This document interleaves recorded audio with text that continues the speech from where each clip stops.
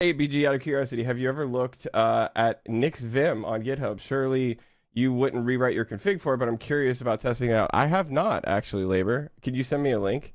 What's Vim? A Neovim configuration system for Nix. So here's the thing about this. Yeah. I'm going to be real. I think I like configuring Neovim in Lua, as weird as that sounds. I am always down to see what you can do in the Nix language because there's a lot. There's a lot you can do in it. And like honestly, I could easily, you know, bite my own tongue, so to speak, and a really dope, you know, implementation is done with Neovim. You know, I don't know. Like stuff like this is cool, right? Like make Neovim colors, like this is nice, right? The disconnect for me with stuff like this is like, how does it work with other plugins?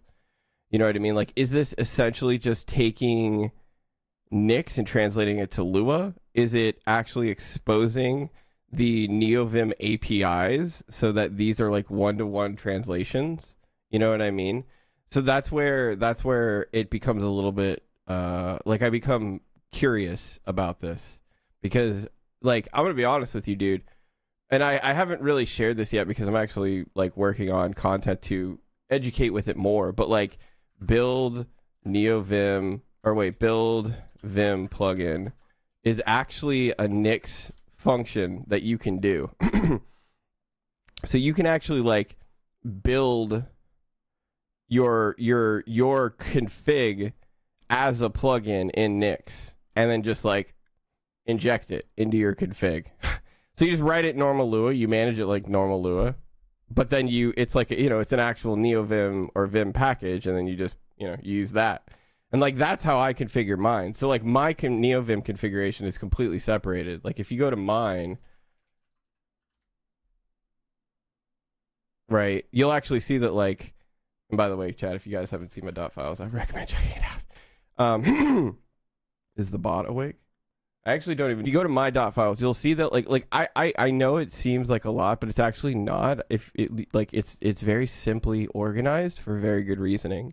System is basically everything Nix related. So it's like my Darwin configuration, my NixOS configuration, stuff that's shared between both NixOS and Darwin. So you'll see things like Home Manager, right, for example, and stuff like that. But then if you go to the top, you'll see one called config. And if you go in here, like none of this is Nix, like Dragon Ball. Like it's like I've got like wallpaper and stuff. You know, but if you go to Nvim, you'll see that here is my whole like look, require the Alta 4 stream init dot Lua, or you know, Lua, go away. There we go. See? And so what I'm doing is like this folder, this Nvim folder right here. This actually gets built as a Neovim plugin in Nix. And what do I mean by that, chat? I mean, like, literally, look, the Alta 4 stream -nvim packages Vim utils build Vim plugin. So I'm literally, chat, I'm literally taking my whole Neovim config, I'm building it as a plugin in Nix, and then I'm simply using that in my in my Nix configuration. And so that allows me to, like, you know, have everything in Lua still and, you know, set everything up the way I want to, which is pretty neat. Right? So that's how I do it. Stuff like this, again, it's really interesting, but I also just wonder, like, how far you can go with it. You know what I mean? I picked that up from your dot files too. Yeah, it's honestly, I think it's the best way of managing your Vim configuration in Nix. Okay, cool.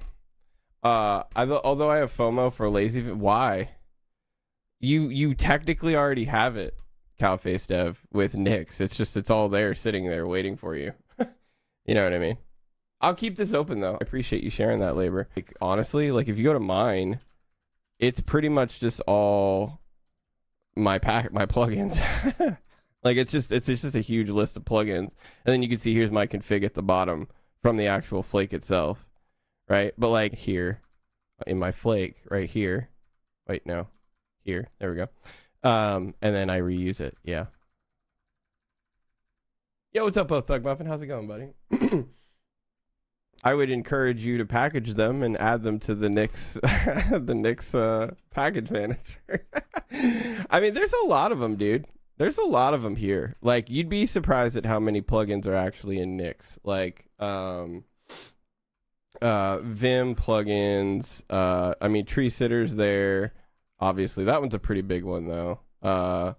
Let's see what else is in there. Float term is in there. Yep. I mean, pretty much like, again, if we go back to my Nix configuration, so this one isn't, and that's it. That's all of these other ones, like LSP0, LSP config, Rust tools, Vim Nix, Vim Prisma, all of these. Actually, what's really nice about the Nix install of Tree Sitter, by the way, this is why I'm better than you. No, I'm kidding. But one of the reasons why the Vim install of Tree Sitter is really nice is because you can also use this little function called with all grammars, and it'll just install all of them. Like, you don't have to think about which Tree Sitter things you need. With this, it'll just install all of them for you, and then you get them all. I would put this into a Lua plugin and then again just require the plugin itself, because it's like, how do you debug this? You know, it becomes a lot more difficult to where you have to go to your Nix file, update it, rebuild. I mean, you have to rebuild anyways, but that's funny. Make LSP shut up. Maybe this is a better example. Listen, like I said, I'm not saying it's not cool. I apologize if that's the vibe I'm giving off. That's not what I'm trying to do. I'm just giving my feedback. That's all. Default.nix. All right, we'll start there. Nix enable. So is this interesting? Vim alias, vi alias. So it looks like this is actually enabling Nix as well. You know what I'm saying? Because if it's like doing...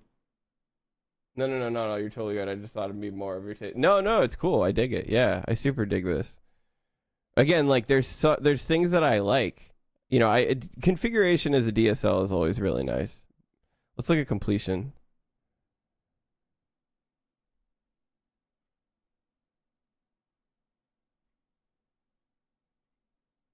I mean, this is mostly Lua. A lot of this. But like, okay, but see, that's not... Okay, so here's my question. Here's my question. Let me go back to mine really quickly. So if we go to my dot file, oh no, this is my old dot files. Let me go to my new dot files. So if we go to my new dot files, and we go to like config, nvim, languages, right? How do I do something like this? Right? Like sometimes there's things that you want to programmatically accomplish in Neovim, like on attach.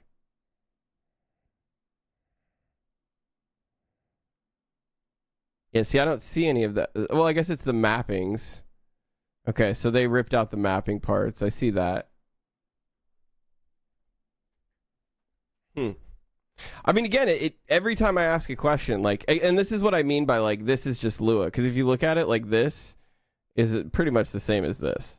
Right, from a syntax and like, you know, it's just a dictionary at the end of the day. Oh, well, this is a list of dictionaries, but you get my point. I will look at it. Normally, I really find myself interested in things when I start asking questions and then like it answers it. Like this is kind of doing, again, not fully. To really test it, I would probably have to try moving my config to it. You know what I mean? And you have my interest. You have my interest. I'm definitely interested in giving it a shot.